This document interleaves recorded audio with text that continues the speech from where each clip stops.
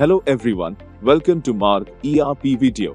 Today in this video, we will discuss that at the time of creating a new financial year, if an alert message of you are not authorized to use this option appears, then how you can resolve this issue and easily create the new financial year.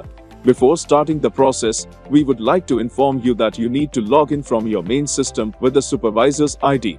Now we will go to the master's menu, then to passwords and powers, and from here we will click on operators option. A password and authority window will open. Here, you will select the user in which the alert message of you are not authorized to use this option appears while creating a financial year. Then, press the enter key on it. After this, the powers window will open, and from here, we will click on the search and all option. Then, in the search bar, we will mention create financial and click on the accept button.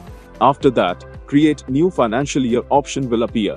From the drop down, we will select yes and then press the escape key. Then, click on yes to this save changes window.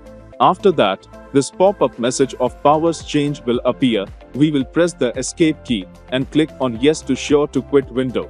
Then, we will come back to the home screen of the software.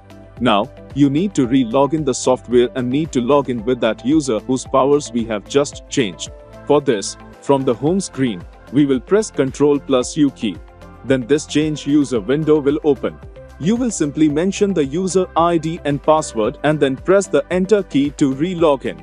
After following this process, the user's restrictions or foundations will be removed, and you can now easily create the new financial year in the software.